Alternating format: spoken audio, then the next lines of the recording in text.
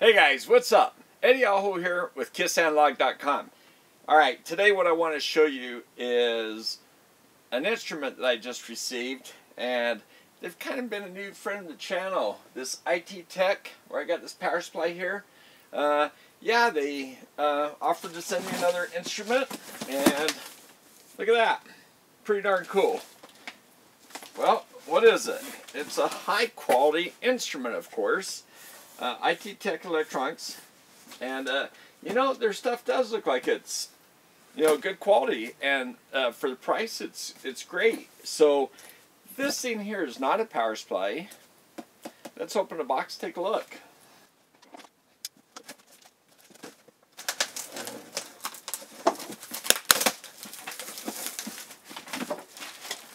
Alright, we got a power cord. It's IEC for United States. That's awesome. Good start. The other thing came in this, a certificate of calibration. You know, like I say, you don't always get these days, so often you have to pay for them now, especially the big brand companies. So it's really nice that you start off with a calibrated piece of equipment. That's nice. Alright, let's see. There we go. And you know, the other thing I know, you know, they do package their equipment nicely too. I think this was in another box I took it out of. I can't remember for sure. The power supply wasn't a double box. Pretty sure this one was too. But I actually got it a couple weeks ago. And since then I hit my head skiing. So, no, that's not it. I think I do remember. But you know what? Anti-static bag, that's another nice touch. And it had a Ziploc, and a Desca package fell out. Keep it dry. So all good touches, and that's recyclable, by the way. But okay, so electronic load or active load, I always call them, but now you know everybody calls them electronic loads, which is what they are, I guess. But right off the bat, first of all, it's got some weight to it. This is a nice unit. Now another thing, I noticed that they did this on the power supply. They put a little sticker here saying set to 110 volts, because there's a little switch here in case you're in the other, you know, somewhere where there's 220. So it is already set for 110, but they have a thing here that's kind of a double protection. So I think that's a good touch. Now what I noticed back here, there's a BNC for a monitor. So it looks like I could hook up a monitor. There's a COM, it says TTL. That's transistor logic, so you know, 5 volt stuff probably. And then there's an iSense and a trigger connector. And I think this is the mating connector that unplugs. Boy, that is a tight connection. But yeah, that's the mating connector. I'll bring the camera over, show you guys close up with all this. But wow, it talks about the fuse, what kind of fuse there is, because when you take this off, there's a fuse right here. So like I said, I'll bring the camera over. Warning, no internal operator serviceable parts. Serviced by qualified personnel only. I think that's me, right? Alright, the bottom, it's got some nice rubber feet and some little plastic guys that hold the thing, stands up maybe 3/4 of an inch, I'm guessing. There's an ITech warranty, void if removed. We'll end up voiding that pretty soon. But yeah, it's kind of designed like the old-fashioned HP stuff, if you, or the Fluke equipment, you know what I mean? Where you pull the handle. To remove handle, rotate to vertical and pull outward. So I guess you could totally remove the handle too. So, alright, anyway, you can tuck it down underneath here so it's out of your way. You can use it to prop it up, which is how I often would use it if it's on a bench, so you can see it easily. And by the way, in case I didn't mention, or didn't make it clear, this was provided for free to review and so on. Now, I'll just tell you what the specs are. It's right here, says, I like when they put it right there, it says 150 volts, so you can do loads up to 150 volts, 30 amps, that's really nice. That's why it's kind of heavy. And 300 watts. Alright, so what that means is if you're at 30 amps, you can only do voltages up to 10 volts. So you can't do more than 300 watts. You can do the maximum of 30 amps or the maximum 150 volts, but 300 watts. So if you're 150 volts, 2 amps, right? That'd be 300 watts. So yeah, that's kind of the way these things work. And you know what? Let's bring the camera over and take this for a spin. And we're going to take a look inside too. Alright guys, this is the certificate of calibration that comes with it. And this is, you know, I guess use this to help find the manual. But anyway, yeah, that's your certificate. I'll just keep it in the bag. That's all that's in there. And the power cord. And the thing about the power cord is, here, let's just take it out of the bag here. And the power cord here, it's looks like a nice cord. It says UL, it's 300 volts, 60 degrees C, 3 times 18 gauge. Or I saw another thing over here in millimeters, 0.824 millimeters. Okay, so let's just take a quick look. The front faceplate here. I like to say nice buttons and everything. Power button is a mechanical button. And these large knobs here, you can get some good torque on those. That's nice. Doesn't have a depress, the rotary knob. I don't really feel, you know, the indents. Well, maybe. Yeah, maybe some indents in there on the encoder. Yeah, we're going to plug this in and see how it looks. But just show you the side. There's some vents here. Cooling system. Looks like there might be 2 fans. I don't know if they're both installed. I see some heavy heat sinks in here. And we'll take this off because we're going to get the power cord on there. So there's a switch. Here's the sense and trigger. There's a COM port and the eye monitor that I was talking about. The information about the fuse. 1.25 amp fuse for 110. 220, it'd be a 500 milliamp, and it's right here. So here's the levers that you just pull out and adjust. The vents on both sides of it. So the sides look identical. There's the bottom of it. Looks like we have some things mounted here. Circuit board, I can see through the holes there. So we do have some holes for air circulation, some venting on the bottom. And you can see the feet here are going to hold it up off the ground enough that you get some airflow.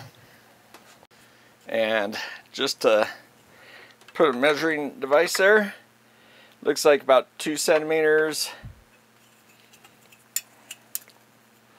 or 1 inches. Yeah, just, you know, 3/4, 7/8 of an inch, not quite an inch. And they don't turn or anything, they're fixed.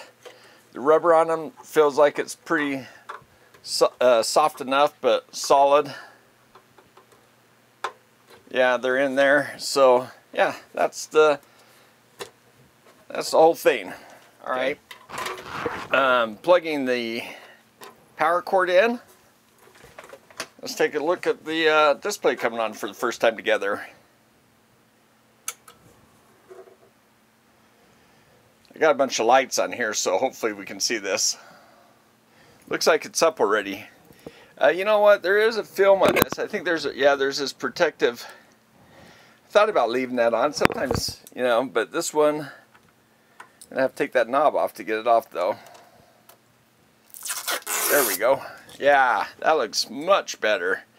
That film was not completely transparent. Not completely clear. The display looks nice. The current, look at that. 0 point and then 3 decimal places, amps. And I see a dash underneath the 2, indicating I can move it like that. So really intuitive. It says auto underneath it. Okay, when I push this, I saw this thing change. Okay, watts. Okay, voltage peak, I guess. Average power maybe, and watts. says off and constant current. So I see constant current here. That's what we're on. Constant voltage, constant wattage, constant resistance. Now let me go back over that. When I go to constant voltage, you see that change to voltage, 150 volts, decimal place, and then 2 spots. That's nice.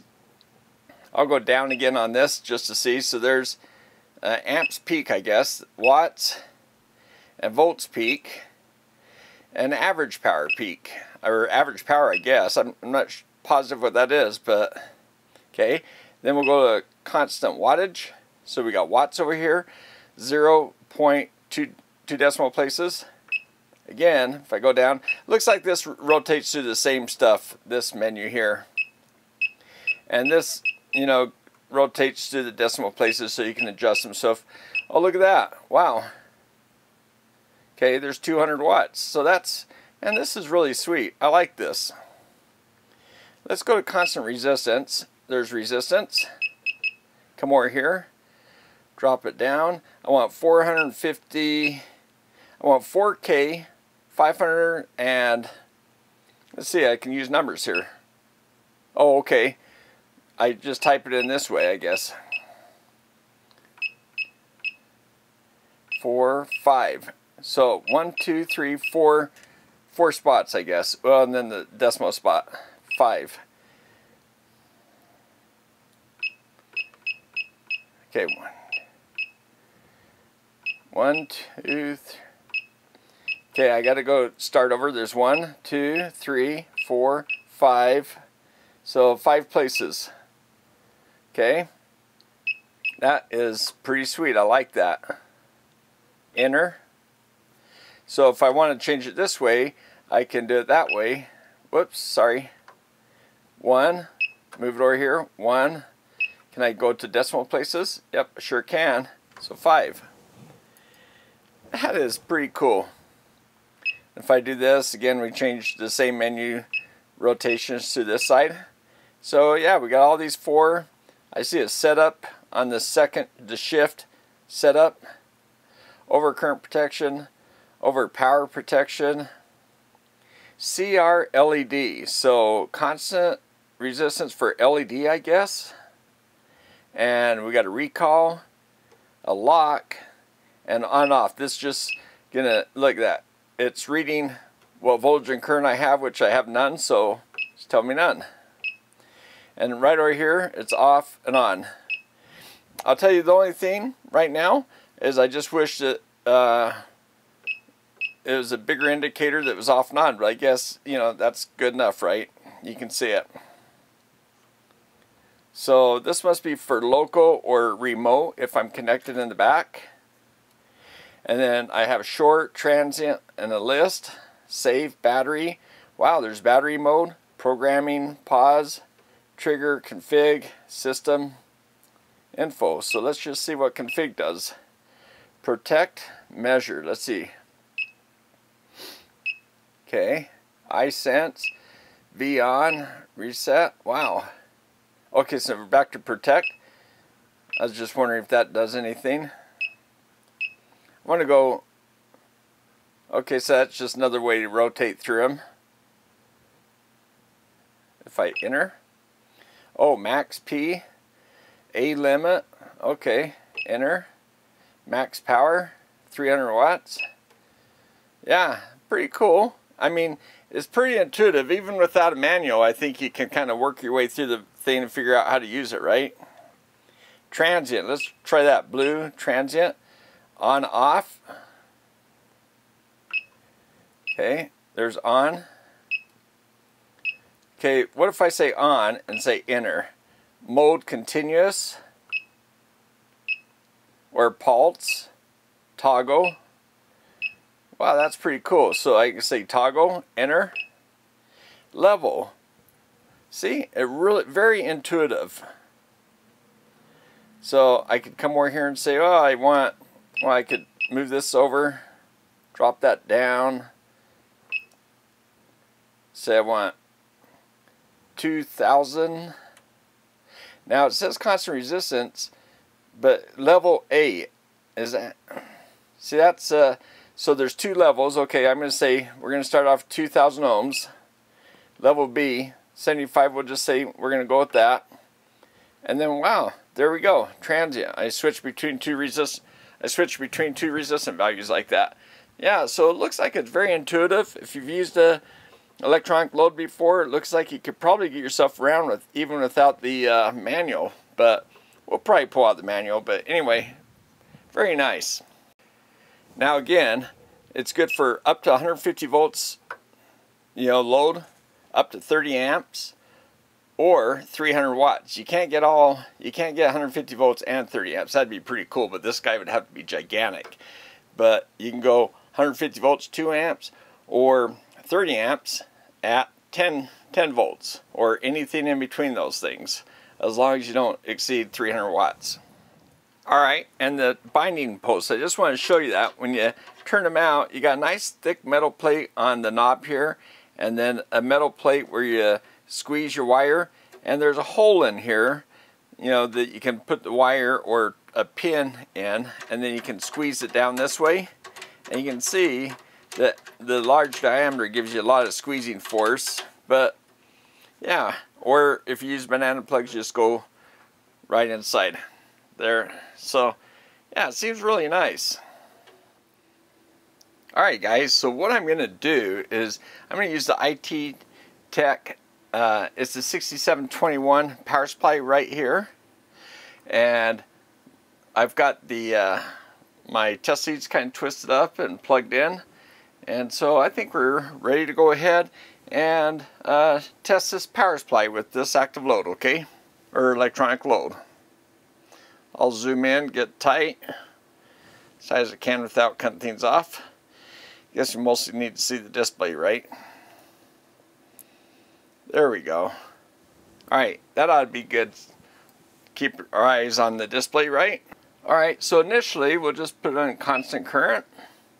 Okay, and we will bring the voltage up here. Okay, 8 volts. And that's good to start with, I guess. And let's go ahead and turn this on. Okay, we should see 8 volts here. And that looks pretty good so far. Now we need to add some current, right? So here, let's see, how do we do that? We go, okay, here's a current setting right here. I'm going to move this over here. That's a 4. I'll put a 4 there just for the heck of it. Another 4 and another 4. And then we'll turn it on. Okay, the voltage went to 0 because I don't have the current set here high enough. So let's go ahead and set the current up. Okay, I move this arrow over the same way. And it's a little different how the ABCD for ABCD. So move it over to A, 2 amps, 3 amps, 4, 5, and there we go. So it's capable of putting out 5 amps. And look at that, 4448, 4445. So pretty darn close, huh? Yeah. Now the voltage here says 7.5 volts. So are we dropping that much across the leads? That seems kind of crazy. Here, let me turn off the load. There's 8 volts. Wow, that is kind of crazy, huh? Well, if that's the case, let's go to current. Let's turn it down a little bit. Now, while I can use the knob here, or I can use down arrow, but while I have the output turned on, I can just do it real time. Well, I thought I could use the arrow. Nope. See, enter. Nope. Okay, but I can use this. Okay. So 786. Turn the current back up. Now if I go over what the setting is here, it yanks it down back to 0. If I go back to 4, it can put out. Boy, I'm surprised that these leads would drop that much voltage. Alright guys, I've been having some trouble with these banana jacks and other things. They just feel kind of loose in a lot of joints. I think the springs seem like they got weak really quick, so they're kind of cheap leads. They're nice size, but they're just kind of cheap. Now, what I've done is I've taken these Kaiweets leads I got, and they have really strong clips, and I just put some wires in those little barrels and tighten them down, and you can see them on both ends. So and you can see how when I push these in, they fit snug. I mean, these banana barrels are actually pretty tight, and they actually fit these tighter than some of my other devices I've been using. But just for comparison, 7865, you know, whatever it is up there, I mean, it's pretty darn close, right? So yeah, it's not the meter, it is actually the losses across here. So see, that's 3.4. If I drop it down to 1, or even down to about a half an amp, it's 7.988. It's pretty darn close.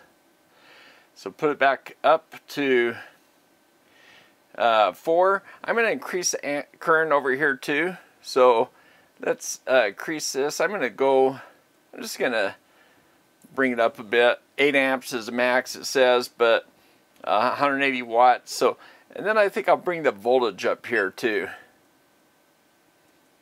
Whoops. Let's go over here so we can go up a little faster. There we go. All right, so 1205, drop a little bit.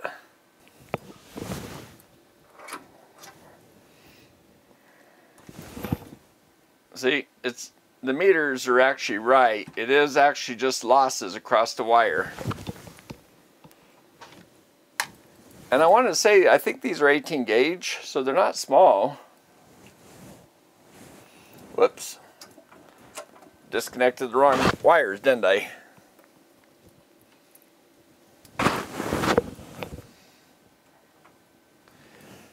Alright, so there we go. So yeah, there's our just constant current, constant voltage. Alright, I mean, it's regulating voltage, so let's go constant wattage.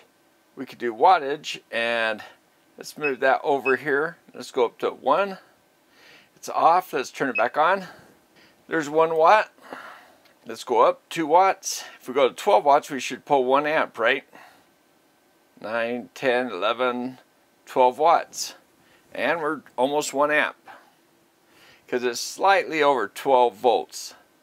So we go a little higher. Okay, there's 24, about 2 amps. All right, and let's go to constant resistance. Now you notice every time I change it, it turns off the output, so which is good, right? So let's just go ahead and turn it on. It's 7.5K right now, so not very much current, right? So let's go over here while it's on, and let's drop it down. We'll drop down to 500 ohms. Well, that's 100 ohms, I guess. Let's drop it down a little bit more, 90 ohms. Let's go to 12 ohms, and we should have 1 amp, right? Whoops, there's 10. 12 ohms. Hey, guess what? Ohm's law works. 1 amp, 12 ohms. Gives me 12 volts. So now it's 1.002. So do the math, it's going to be pretty close to that voltage right there, right? So yeah, I mean, pretty easy to use, just playing around, not even... Now, CR,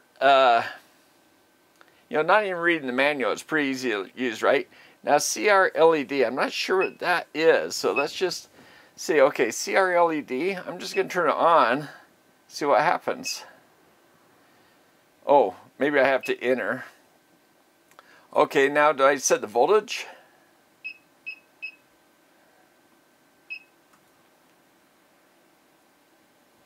Not sure how that works. I'm just goofing off here. Probably voltage at diode. So it's putting 1 amp out. Huh. Yeah. Sorry guys, I guess I'm just goofing off here. But you know what? Here, let's go ahead and turn it off. Turn off the load. Let's look to the menus, okay? Information. Okay, just has model number, version of software, or the firmware, okay, and system. Okay, power on gives us a buzzer. What options do we have? Okay, on or off, I guess. So I'll just, we're hearing the buzzer, so it's on, obviously. Okay, let's go back over here, see what else we have. RST, save. So maybe that's restore, power on, restore. So it comes up the way you left it. Maybe that's what that is. Okay, power on again. Buzzer, whoops. Okay, just hit enter. Just want to see what other things there might be. Okay, knob or trigger.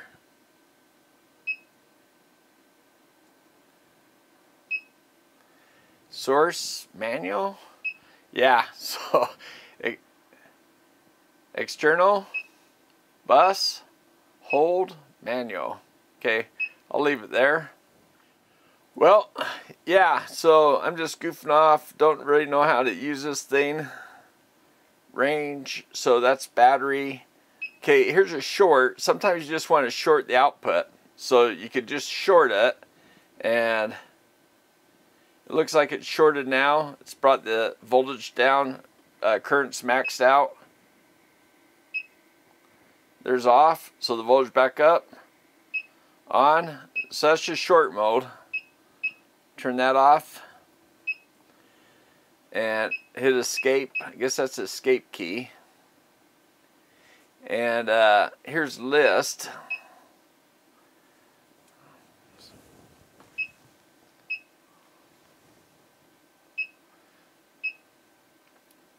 Okay, and yeah, I don't know what that is, guys. Sorry, I need to look at the manual first. I wanted to walk through this just to show you intuitively, you know, if it's easy to use or not. Here's a pause, program, config. Let's see what that does. Protect, measure, sense, or that's iSense, I think. V on reset.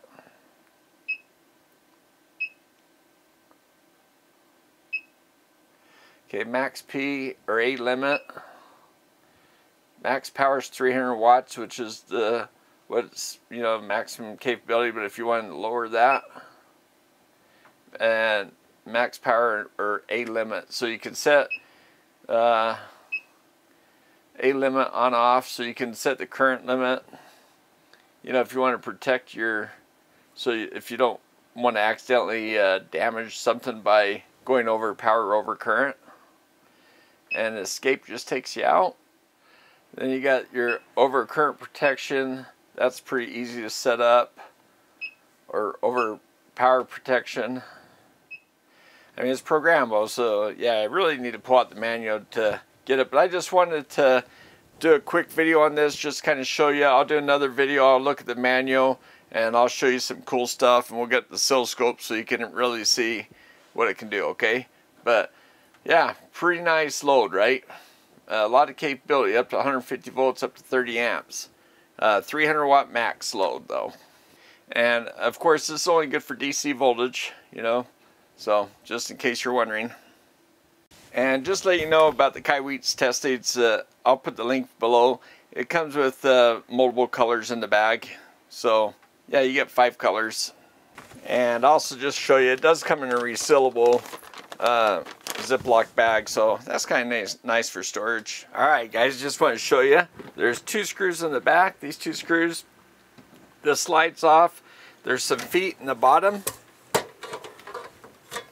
that are right down here, and removing the rubber, I could access the screw, and then the 2 feet come off up here.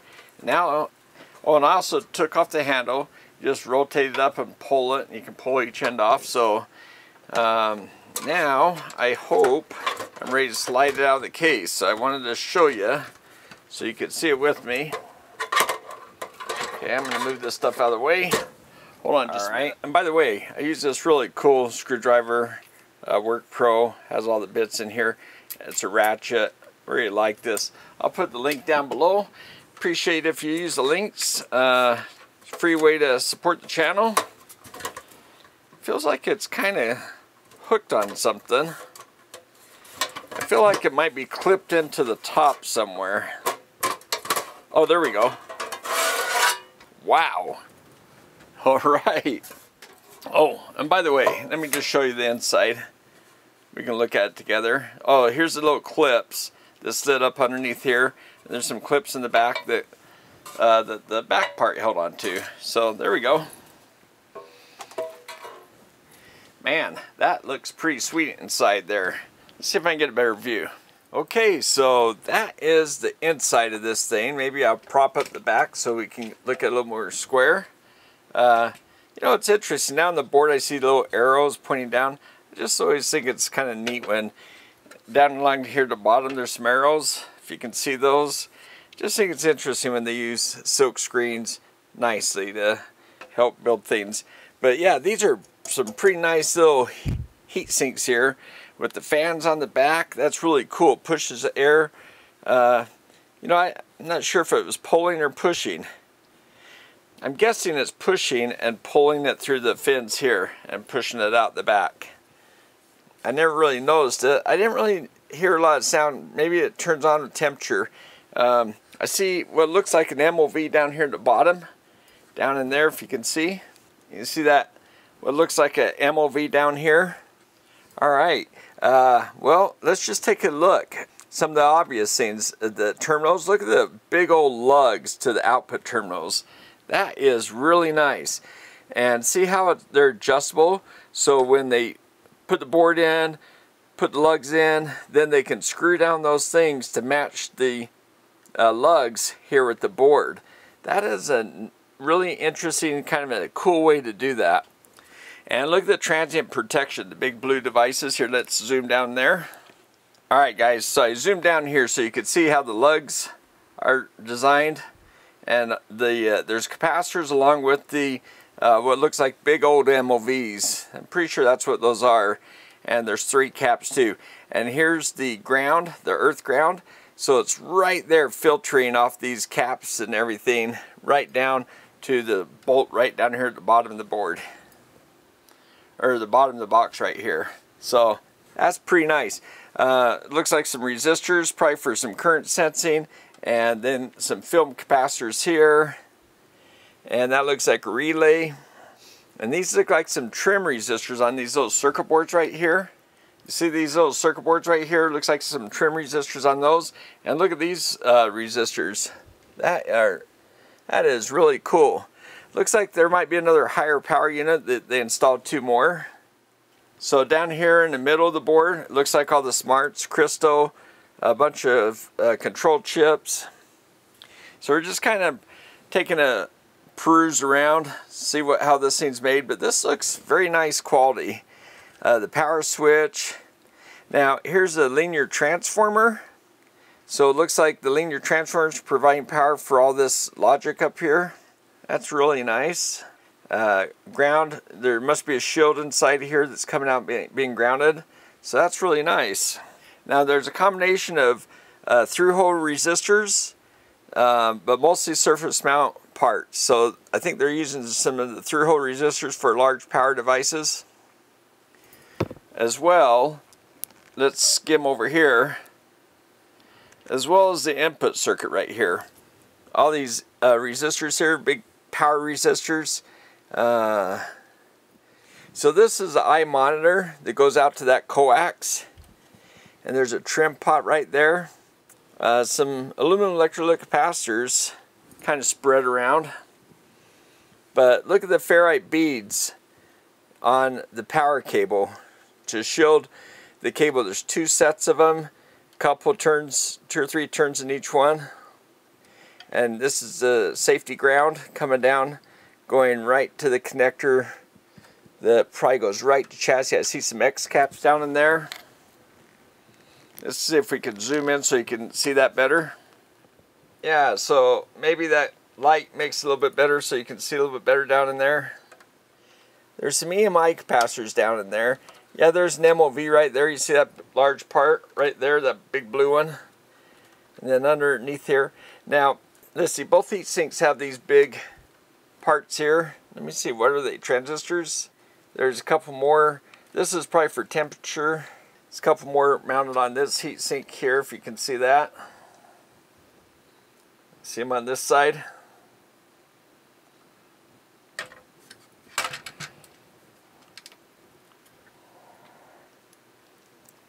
Very nice.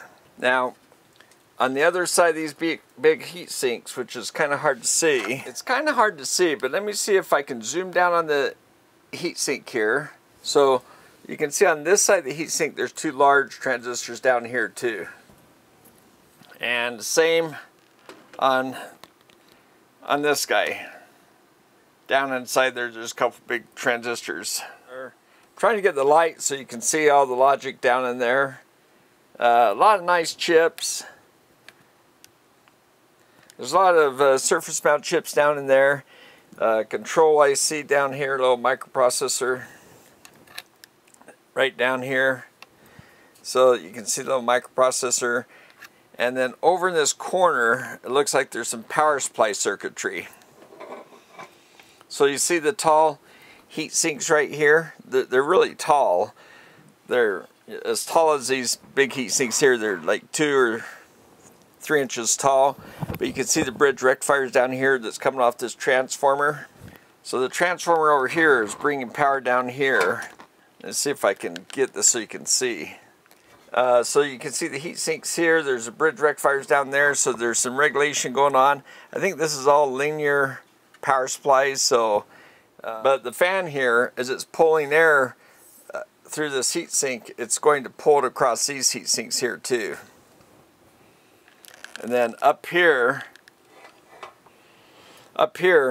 this fan's going to pull, you know, air across these resistive devices. So yeah, pretty cool, huh? Those nice shunts are going to be cooled off, and also the big terminals over here are going to be kept cool, and the vents placed in a nice area there, and also the hose along the bottom of the board are going to help air circulate down there. All right, also there's the front of the board there, so you can see a couple nice processors for all the displays and all the stuff going on there. So yeah, this unit is, and you can see the big lugs down here, maybe another angle at them. They've got some Loctite on them. Yeah, I noticed Loctite on some of the other hardware. This thing's been, you know, they've put a lot of thought in this. It's been done nice. Alright guys, thought I'd give you another view of this, and we'll just zoom in on all this stuff down here. Some of these chips I'll kind of tell you what they are, okay? The crystal's an 8 meg crystal. This chip over here on the far left, that's a OP07. There's a number of those in here. These are really low offset op amps. They're analog devices parts. Then this chip right here, that is an AD, analog device 8656. It's supposed to be the industry's lowest noise precision amplifier. And this little guy right here, the guy next to the 8 meg crystal, that is a BCPZ 7682. It's a 16-bit 4-channel multiplexer. And then right over here, this is interesting. It's an ADR 421. It's an ultra precision voltage reference. And then this chip here, the larger chip with a lot of pins on it, that is a 16-pit. It's a 16-pit digital analog converter. It's a DAC 7631E.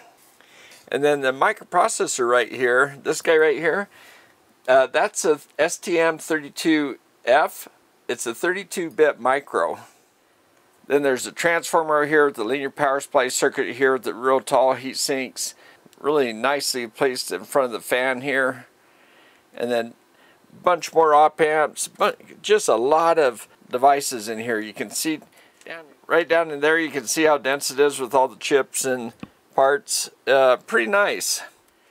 And zooming back out, there's another view of these circuit boards with what looks like precision resistors. And coming back down to the resistors down here, you know, with the resistors, these are op amps down here, NE5532s, I believe what they are. Hey, before I go any further, I want to thank those that have supported the channel by buying a t-shirt. That's really cool. I thought that was pretty amazing. My wife came up with the designs. as well as the hat design. So, so if you like hats, yeah, I got some hats. I think there's some mugs, some other things that she designed. So, yeah, it's just a start. Just thought we'd do something because some people have asked about it. But, well, hey, thanks, guys, and let's get on with the review. Hey, guys, so what do you think? The ITech 8512A sitting right here on my bench. I'm going to have to rearrange my bench again. Now that I've got this ITech power supply, which is low noise, it looks like it's low noise, I'm going to do another test after I read the manual on this electronic load and really run that through the paces, that power supply. And I think I'll compare it to the Xantrix and the Kaiweets and even these HP linears, these big behemoths behind me. So, and I think I'm going to get rid of these guys. I got to simplify the bench. I've got some more equipment I got to put over here. So, yeah, I got to figure out my lab and make room for stuff. But 2 thumbs up for ITech for sending me this electronic load. It's going to be a lot of fun. Now, this electronic load, you can see from the inside, it's not inexpensively built. It's a nice electronic load. It's a nice piece of equipment. Like the box says, high quality instrument. You know, I think the price is probably along the lines of the Siglents, the Rigels, along those lines. When you look at the 150, 200 watt units, they're all around 500 bucks. This is a 300 watt.